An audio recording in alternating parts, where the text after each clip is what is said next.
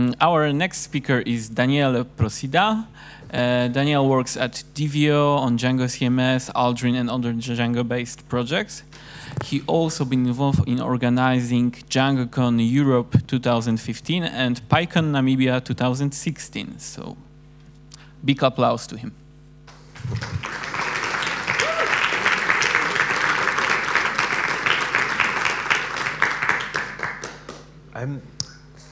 Thank you very much, and thank you very much for inviting me to speak here, because it's genuinely an honor to be here at your first PyCon. Congratulations to the Slovakian Python community for this superbly organized event. I'm really impressed by what I see has been achieved here, and I think the fact that your first PyCon has brought more than 400 people in is a really encouraging sign for the Python community and industry's future here. So congratulations to all of you for that. And I have to start with an apology because I'm doing the wrong talk. I'm really sorry about that. I realized at about 9 o'clock yesterday morning that the talk that I said I would do wasn't the one that I've been busy preparing for the last few months. So anyway, speaking of how well things are organized. So I hope this is not too much of a disappointment for you. My name is Daniele Procida. I'm the Community and Documentation Manager at Divio, the Swiss Django company. I'm a developer of Django CMS. Does anyone use Django CMS here? Oh yeah, there's always a few people. Thank you. I'm a core developer of the Django project. Sorry, I work for Divio. I'm a core developer of the Django project. I'm a board member of the Django Software Foundation too.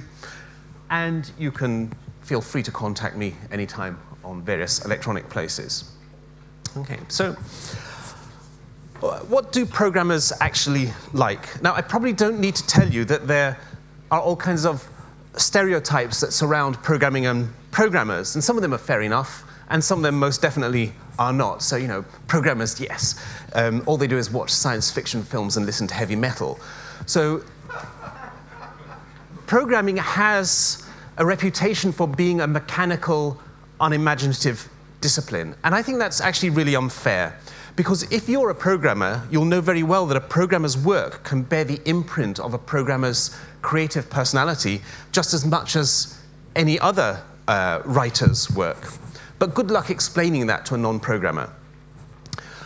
Good luck explaining that one of the pleasures of programming is a creative pleasure. Now, I have always myself found pleasures in seeing and understanding and playing with patterns and rules and connections in language. And that pleasure feels similar to the kind of pleasure that I have in programming. And I think many other programmers also experience this.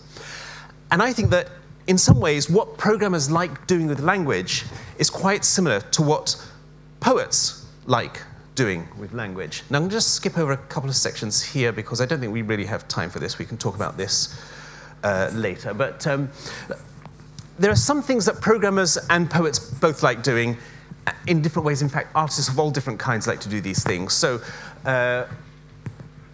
taking language and turning it back on itself, referring it to itself, taking it apart to see how it works, finding in it elegant, economical, powerful principles, explaining or exploring patterns and rules and connections, putting it together in new ways and extracting new meaning. Now, poets and other writers do this. I don't want to say that poetry or art are the same as programming, or that a good programmer will be a good poet, or vice versa. They're not. They're completely different disciplines. Programming is not art. It's not poetry. But they meet and they have connections in some notable places. One of them is the kind of sense of humor and aesthetics that programmers have. There are certain jokes and kinds of playfulness that programmers will get straight away. And you know when you have one of those jokes that the programmers you know will enjoy it. In particular, programmers seem to be fascinated by rule-governed play. We'll talk more about this. And they respond strongly to it when they find it not just in programming, but in poetry, music, and art, and so on. And so there are some notable writers and artists whose work and ideas speaks to programmers. I think it's the way that programmers think that makes them especially ready to understand this intersection of rules, processes, and play that characterizes certain kinds of art. And even if the thing that you're looking at has nothing to do with programming, often you can see something in it that you know will appeal to programmers. Programmers also love systems, and three of the things they love best in systems are also things that are very interesting outside programming: loops, self-reference, and hierarchy. So we'll start looking at some of these straight away, starting with loops. Years ago, I found a website called TextArc. Does anybody know?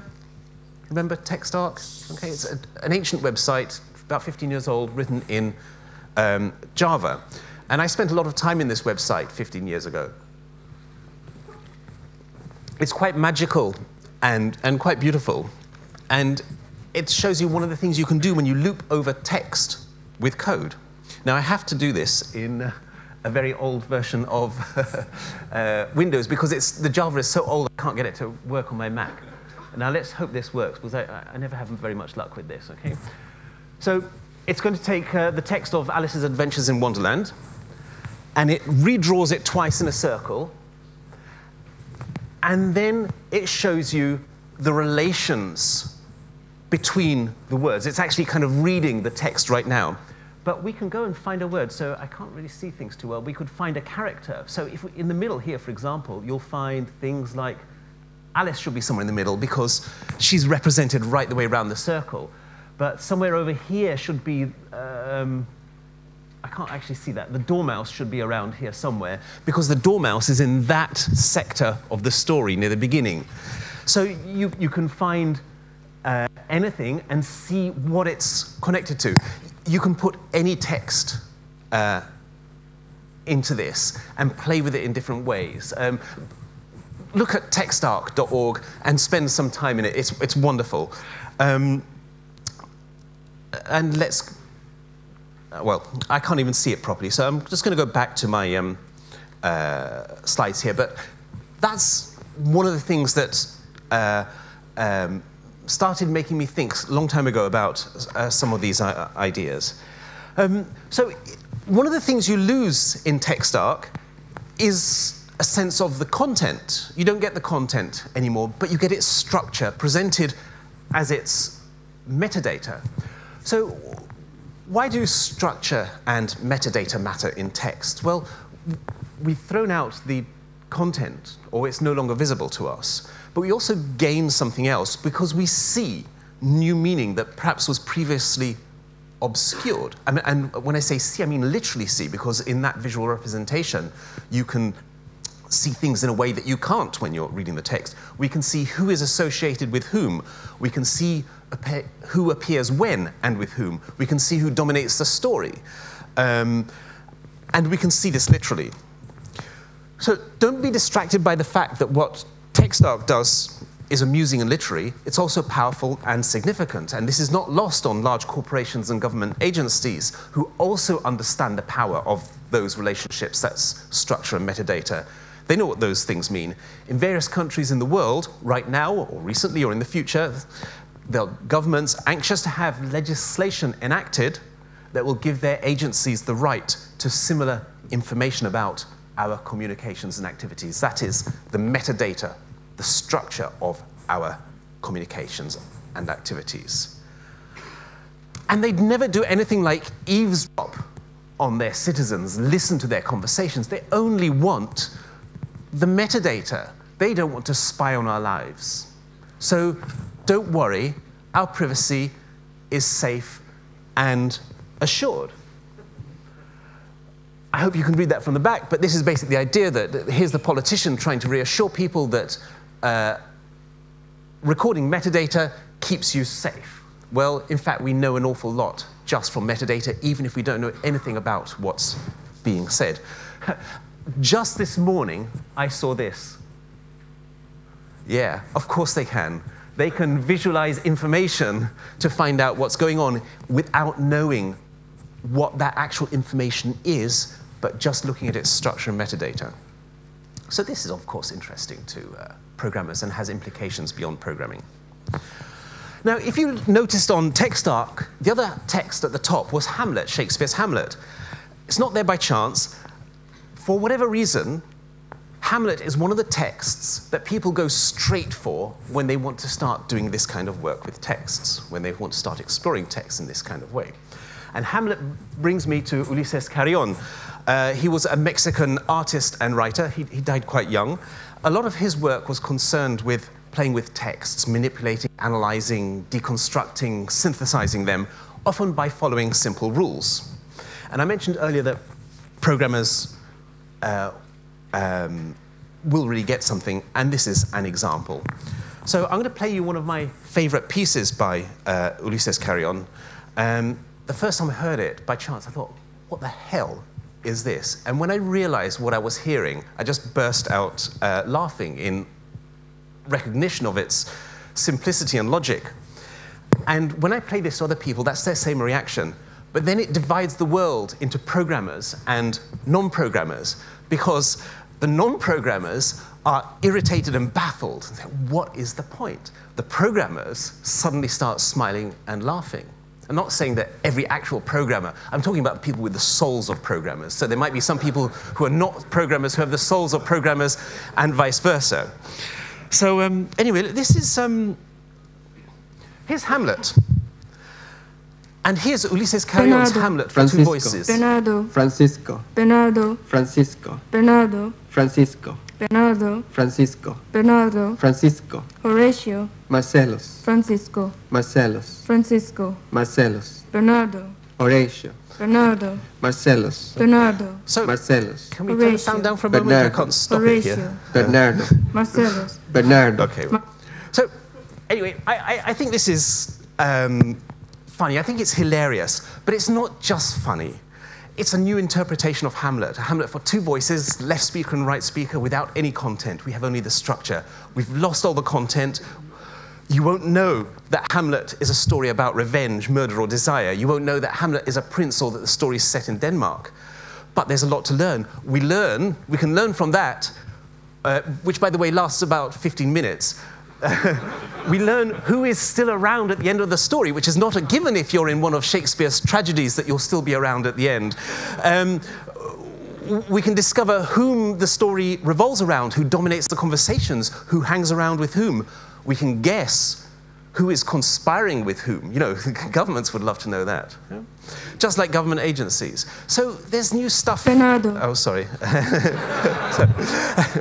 As I say, I really love this in the same reason that I loved TextArc 15 years ago. But 15 years ago, I wasn't a programmer. I'm a programmer now, and when I see this kind of thing, what I think is what I know you're also thinking.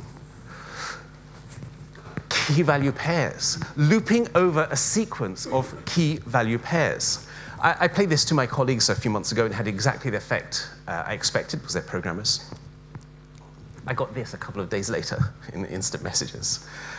And I did a little work on it myself. And so let me show you some Python. OK, so here's a bit of Python code. And we go to a text source. We use request to pull it down. We put it into beautiful soup. We loop over it. And then we call the OSX say command. So Bernardo. Francisco. Bernardo. Francisco. Bernardo. Francisco. So this is my Bernardo. Hamlet Francisco. for two voices. Bernardo. Being Francisco. performed by Bernardo. Python. Francisco. Horatio. Marcellus. Francisco. So that's, you know, I was quite pleased with that. That's quite simple, but that's quite fun. So computers are the perfect tools for this sort of play, this kind of exploration, analysis, or discovery. And if you're interested in it, it's everywhere and very accessible. You can, there's a whole field of experimental literature that's ripe for this, the Oulipo group, the Au revoir de littérature potentielle, the Workshop of Potential Literature, a French group of mathematicians, artists, and writers who play these kinds of games. We don't really have time to talk about this, unfortunately, but ask me afterwards, because their work is ripe for exploration in programming. Or if you want, maybe, has anyone read Microsurfs by Douglas Copeland? Yeah, so here, it's just 2 pages in the book where the text has been divided into consonants and vowels, you know. What happens when you do this? So people are playing these kinds of games, not just highbrow literary experimenters, but also popular novelists. We can play endless games of this kind. And I've been talking about games and playing, and some of it's a lot of fun, but it's also very serious, because play doesn't just mean fun. Play is the looseness in a mechanical connection, the extent to which one side of a link is not determined by the other. Has anyone here driven a 1970s Datsun or an old car? Because you might find that there's a lot of play in the steering mechanism. That's what we mean by play, where that part where there's a looseness in the middle. It still works, but there's some play. So, but play depends upon a linkage, a connection, or a constraint. If there were no constraints at all, there couldn't be any play. So it exists in the context of constraints and rules, where the joints or the rules permit some limited movement. If there were no play at all in a mechanism, then the whole thing would be completely locked and it wouldn't be able to move at all. You know, think about gears if there were no friction, if there were only friction and no play. And the rules and connections in language are just open and loose enough to allow both for rigorous meaning and play within the same system. So play of this kind is enjoyed by artists and writers just as much as programmers. And I want to play you another recording by Ulises Carrión, which is his first Spanish lesson. Again, I heard this on the radio the first time I encountered him, and at first I was puzzled what I was hearing, and then completely overwhelmed by what was going on. So very briefly, in case you don't know Spanish, Español is Spanish. Es means is, or is it, so you can say es verdad, is it true? Es verdad, it's true. So that's just, that's enough for you to understand this. So let me play you the first Spanish lesson of Ulises Carrión. Español, español, es español. ¿Es español? Sí, es español. ¿Es ese español? Sí, ese es español. ¿Es ese español español? Sí, ese español es español. ¿Es ese es español español? Sí, ese es español es español. ¿Es si es español español? Sí, si es español es español. ¿Es si es español español? Sí, si es español es español. ¿Es si es español? No, si ese no es español.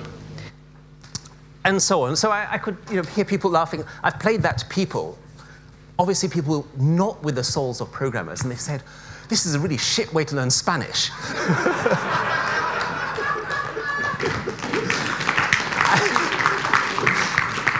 And I've played it to other people, writers, said, this is awful, I don't get this at all. I think, well, there's something missing in you're not getting something really important there. So I love this. It's fiendish, it's maddening. It's language about language, that it loops over its own structures. It recurses on itself. It's language that eats language. Now, usually when something consumes itself, it reduces quickly to nothingness. But in this case, something new and strange and magical comes out. And it's a perfect example of playing with rules and processes, and as a programmer, it makes me itch. It is a program in a way. It's following its own logic, obeying its own internal rules. And I loved it 15 years ago, even when I wasn't a programmer. But when I look at it now, what I think is, could I create a first Python lesson on the same basis with some Python code that feeds into itself? I actually had a little go at doing this. I didn't get very far, but the rules are very simple. You interpolate self-similar fragments, you corrupt fragments. When you're searching for validity, whether it's, is Spanish or is actual Python, you can drop and add and move fragments around. You can seek homophones, words which sound the same, or new words that are constructed. You evaluate the validity to a binary value and then feed it back into itself. So, really we have the technology. You can give a string, you can feed it to KW list or built-ins or run eval on it. I didn't get very far with it because I got distracted by making a Raspberry Pi represent the characters in Hamlet with flashing different colored LEDs, so that's as far as I got. I will return to this one day. But we started with loops just like Nick mentioned. Of course, everybody does. Even the simplest loop represents power. It doesn't matter how trivial the loop is. It unleashes an infinite sequence, and then we'll try to make that real. And there are many constructs in programming, but the one I love the best, the one that seems the most beautiful and powerful, is the loop, because loops, they're perfect and they're simple. But the fascination of go to 10 is rather limited. Go to 10 is only interesting for being infinite rather than for anything that comes out of it. It's not about anything, and it's always the same. It's when self-reference gets added to the loop, as in the first Spanish lesson, that things get really interesting, because then you get this loop of self-reference, of something feeding on itself.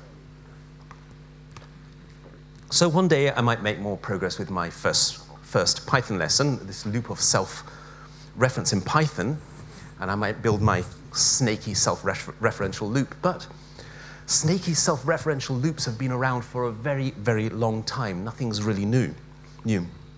The concept of a snake that eats its tail is much, much older than somebody imagine a Python snake eating its tail. This is the Ouroboros, the very ancient symbol in many cultures of renewal and regeneration. It represents a kind of impossible magic to make something that eats itself. But sometimes it really happens, like in Ulises Carrión, when something comes out that wasn't there before. Not just something new, but a new kind of thing. And programmers, as much as artists, are fascinated by what happens when a self-reflecting process loops. And we're lucky because we have the perfect tools for it. Artists have tackled the Ouroboros in their own ways. This is a representation by MC Escher, who was also fascinated by loops and self-reference. And this brings me to someone who I think is one of the most interesting thinkers and writers on the subject, Douglas Hofstadter. His best-known book, Gödel, Escher, Bach, explores art, music, and logic, consciousness, and it's an utterly remarkable book, driven by the same fascination with loops and self-reflecting processes. And in the book, he's in search of, his ultimate goal is our own human self-consciousness, which is the ultimate self-reference. I read this book one summer when I was 19, and I was, again, overwhelmed by it, by its ambition, its intelligence, the creative force that had been put together to make this an actual work. The book itself loops and recurses upon itself and its own structure. And ultimately, Hofstadter is interested in what emerges from simple processes, from self-reflecting loops.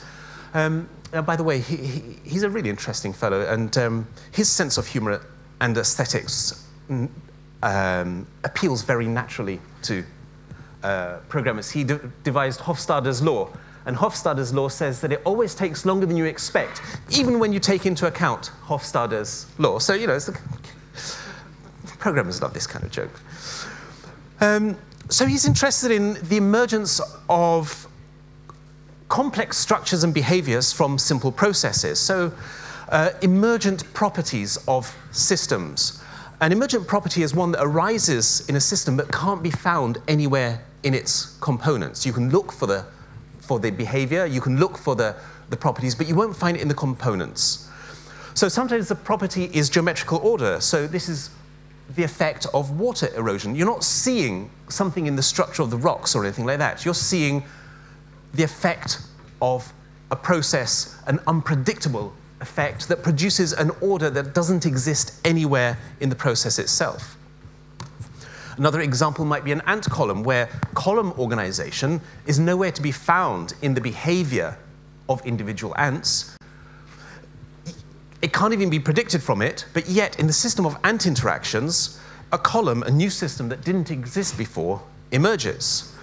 Or in the art of Bridget Riley, where simply repeatedly following a line produces, through the natural free play of the activity, something that's not in any of its components. Or Google's Deep Dream, that uses iterating patterns and generation algorithms, matching paths to holes, crossing levels of hierarchy, from which new levels of really bizarre significance emerge. Evolution, natural selection in nature, can itself be considered an emergent property out of chemical or biological processes. And because there are multiple levels of hierarchy in these systems, other properties in turn emerge from evolution. They are emergent features of evolution. So there are numerous behaviors observed in nature whose explanations have been sought in emergence. Cooperative behavior is one of these. Why is there cooperative behavior within and even between species when it would seem at the level of individuals there's no benefit in it? This image is a graph from a Python library, Axelrod, and it shows the success over time of generations of strategies in a tournament of the iterated prisoners dilemma. I'm kind of running out of time here, so this is a, I'll try and wrap up as quickly as I can. This is a search for the secret of cooperation in evolution. And you can do it in Python. Go and have a look at Axelrod or talk to me afterwards. Hofstadter ultimately argues that consciousness is an emergent property that arises from the systems in the brain. First, we discussed loops and the magic that seems to follow when they become self-referential and something new comes out of them. Hofstadter adds levels of hierarchy to this so that we have loops within loops at different levels in the system. And his thesis is that hierarchies of self-referring loops lie at the heart of cognition and consciousness, that the human brain's neurological processes are based on loops, self-reference, logic, play. So it's an explanation for cognition.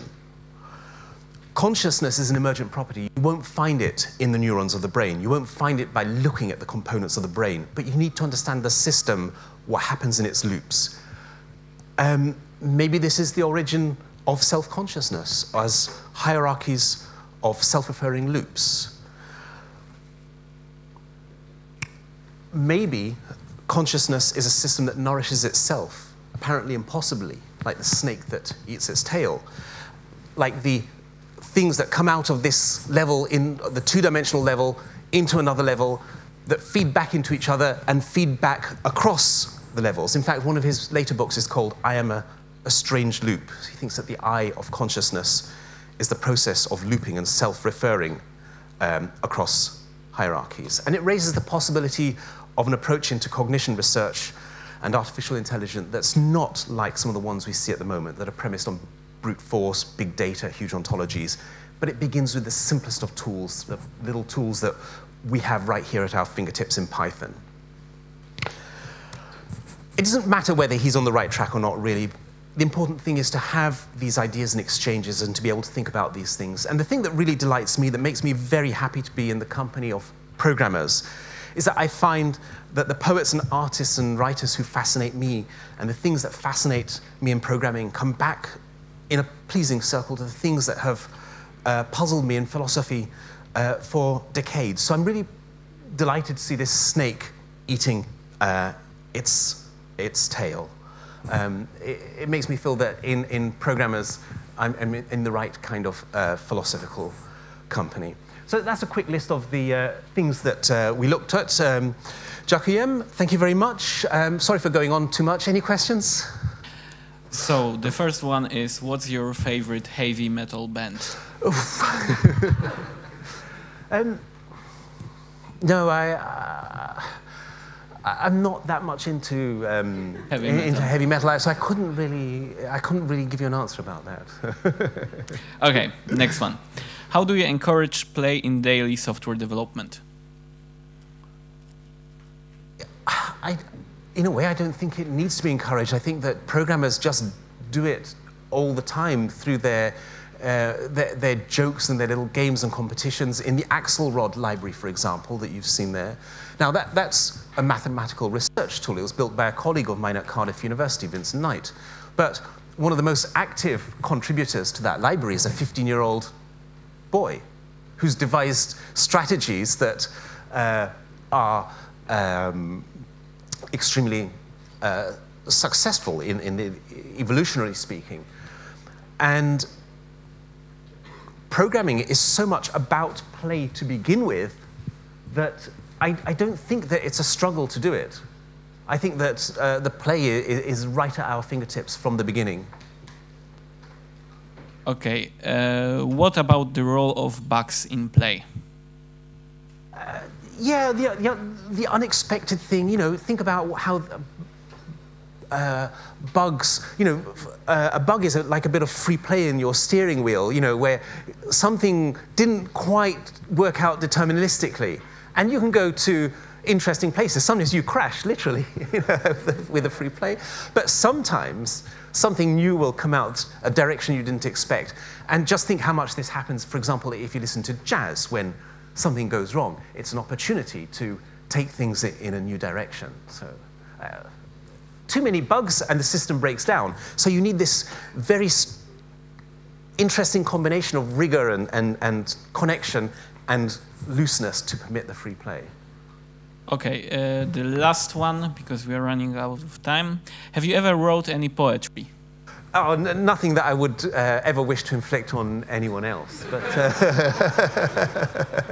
I'm quite happy doing things like playing with the LEDs on a Raspberry Pi to make them represent Hamlet for me. That's quite enough fun. And doing talks like this, of course. So thank you very much for your time. Thank you very much.